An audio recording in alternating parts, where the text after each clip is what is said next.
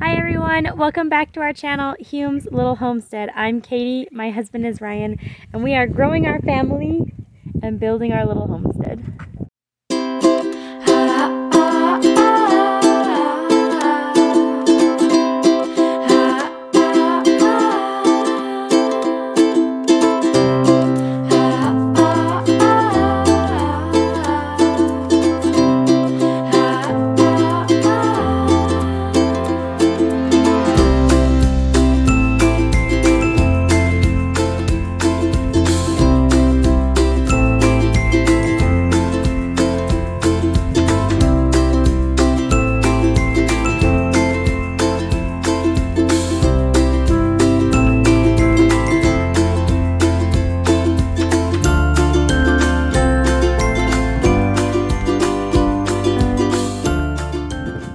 Today it is really cloudy and it just got pretty kind of chilly. He's in a long sleeve, but I'm in short sleeves, but I'm kind of chilly right now. And so I just came out to give the ducklings a little more water. I have little pans for them, so I did move them outside. They've been going outside every day and I bring them inside every night, and I did turn their light off at night. They no longer need a light on them at night. Ducklings grow so much faster than chicks, like chicken chicks. So because it is cloudy though and a little bit cooler, I'm going to go ahead and leave the plants out for longer than I had anticipated. I planned on leaving my plants out. I'm hardening them off, and so I leave them out an hour longer each day in full sun. And so today I'm going to leave them out maybe 7 or 8 hours. I was planning on leaving them out for 6 hours, but I'll show you the clouds here in a second. And well, you can probably see them right behind me. See how cloudy, and it's like really cool. It feels like a storm is moving in, but I looked on Google and it doesn't say that there's a storm coming. So I don't know, maybe there's a storm coming. To me, it feels like there's a storm coming, which I'm not surprised because we usually get one more freeze. So I'm pretty sure that it's going to freeze one of these days, and I wouldn't be surprised if it happened this evening. Here's the plants. I put them out at 7. That one is getting a little sun scald from the other day. I think it'll be okay though. So they're doing pretty good, especially these ones that I've really been careful about. And then these nasturtiums, I've never had nasturtium that big. I'm super excited. So I only got 2 nasturtium plants, but they are looking great. But yeah. The plants seem to really like the cloudy day. See if I can get some better pictures of the clouds.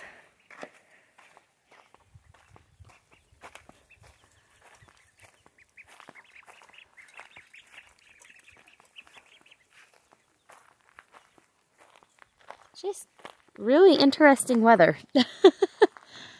Here's the ducklings. I just filled up their water pans. Once they get a little bigger, I'll give them bigger pans, and eventually they get a little baby pool, and eventually they'll just be out running around. But right now, they're in there. You see duckies? And the mother hen has been leaving them alone. Actually, this morning, when I brought them out, she kind of came up and said, like, she didn't peck them or anything. She just came up to them really close, kind of looked at them and like, hey, welcome back. Like, she's not like motherly to them or anything, but she wasn't like aggressive. So she's kind of accepted them into her little flock that, hey, they're going to come out every morning and be with us every day.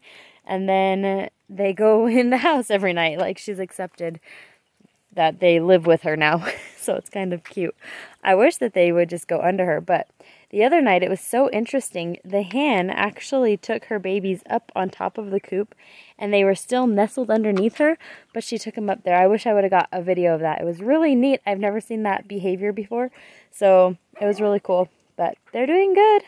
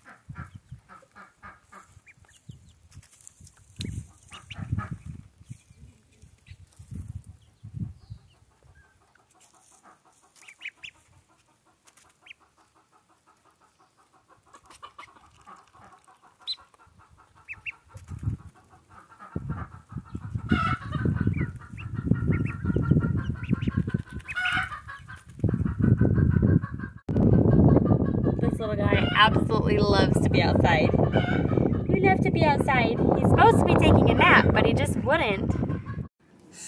On the menu tonight for our cooking from scratch challenge is chicken and dumplings. But I forgot to defrost the chicken last night. So chicken and dumplings is going on the menu for tomorrow. But I'm going to prepare the chicken and cook the chicken tonight after the kids are in bed, like later. So, or while I'm doing dinner for tonight. Because the chicken and dumplings recipe that I'm using calls for stewed chicken, and you cook it, I don't know, for like 5 hours or something, and so that's like, you cook the chicken for 5 hours before you use it in the recipe for the chicken and dumplings, which is good because I also have chicken noodle soup on the menu for this week. So I'm thinking that the chicken I'm defrosting now will be used for those two purposes, for both of those. And I'm gonna actually save the chicken stock from the stewed chicken for that. I'm getting a phone call. 1 second. Just a spam call. But I don't have all the numbers for the school saved, and so I've been getting random calls from the school like two weeks ago, or was it a week ago, that Haley had a stomach ache. I think it was 2 weeks ago.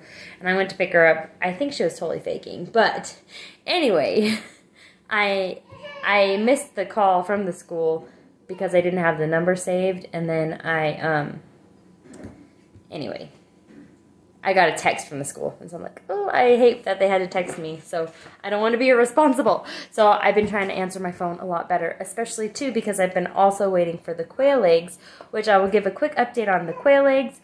They did email me again, so I emailed them asking about the eggs. They said that their their quail were laying slower than they had anticipated, so orders were a little backed up, which I was totally fine with. And then a week later, so it was this Friday, they actually emailed again asking if I wanted a refund or if I wanted to be on the wait list because their chicks, or quail, what do you call quail? Just call them quail? Their hens? You probably call them hens. Their hens are still not laying as quickly as they thought they would. And I said, please just leave me on the wait list. So I have already paid for them, so as soon as they are, you know, as soon as they can get to my order, they will. I'm super excited about it. I'm not in a rush. Building materials are crazy, out of this world expensive right now, so I don't mind waiting for the quail because we do need to build their hutches still, which I wouldn't have minded building them a more expensive hutch. I would have. But if we can kind of ride out this building material crisis then and build the quail hutches later, that will work out to our benefit. So I've got the incubator all set up still, so as soon as they ship, I will be ready. I'm just going to keep that one plugged in, waiting for those eggs. And I've been watching it. The temperature started getting a little bit higher. So I don't know what's going on with that, but I'll keep you updated. So chicken and dumplings are for tomorrow. And I'll probably use some of that chicken for chicken noodle soup as well later on in the week. And tonight's dinner is called carrot rice bake. So that's what I'm going to be making tonight. It's called carrot rice bake. One more thing I'll say before I'm done with the talking portion of this video, because then we're going to get on to cooking with cute little videos and cute music. The chicks, my chicken eggs, are doing really well. I had mentioned that I was going to pull out the eggs on day 14 that weren't developing or growing. I decided not to do that for 2 reasons. The first reason is on day 18, I need to pull all the eggs out anyway and take the egg turner out and lay all the eggs on their side to get them preparing for hatching. So I thought, I'm going to be pulling them all out anyway. Why would I do it on day 14 and day 18 when it's only 4 days apart from each other? So that was reason number one. And then last night I was getting ready to do it because I was like, oh, I'll just do it. And then the boys, I had told all my kids to go to bed. It was like 9 o'clock at night, which is way later than I let them stay up on a school night. This is our last week of school, so I've been more lenient with rules. But anyway, they wanted to stay up and do it with me, and I said, no, it's already 9 o'clock. I usually put you guys in bed at 7:30, and I don't want you to be grouchy tomorrow, which they kind of were grouchy this morning, so don't let them stay up later. Lesson learned. Well, I've learned this lesson a couple times. I'm still learning it.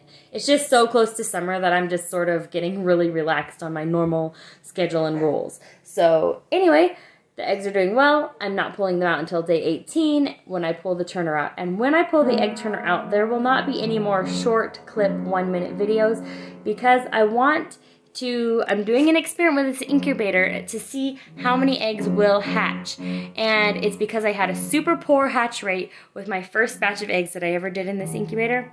So I'm wanting to try and do everything exactly by the book this time. So somebody's on the piano over there. I'm gonna stop this video and start on the cooking. So just wanted to give you a quick egg update. We're on day 15. They should be hatching Saturday or Sunday. Oh. Did you climb up there?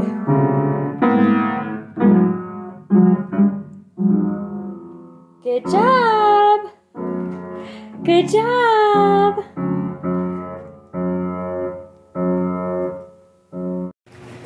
The recipe I'm doing tonight is carrot rice bake. It is found on page 395 in the new cookbook that I'm using by Better Homes and Garden.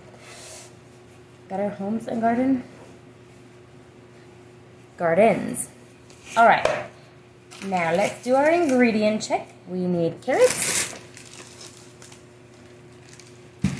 I don't think I'm using that whole bag. Just showing you. I actually haven't opened that bag yet because the other recipe I used are baby carrots for. And I still have a lot of those. And they're still doing just fine. They're still kicking. Water, which is in the sink. Long grain rice, which is in a big bucket right down here. Salt. Cheese.